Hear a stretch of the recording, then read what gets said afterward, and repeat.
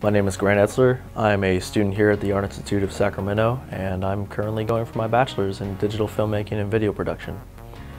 As far as me being inspired to create movies and videos, I would definitely have to say it would be my mom. From a very young age, she was always taking photography of, the landscape and of me and my family, and she would make little videos, and it just really inspired me. What I'm currently working on is my final for my video production class, and it's a controversial piece.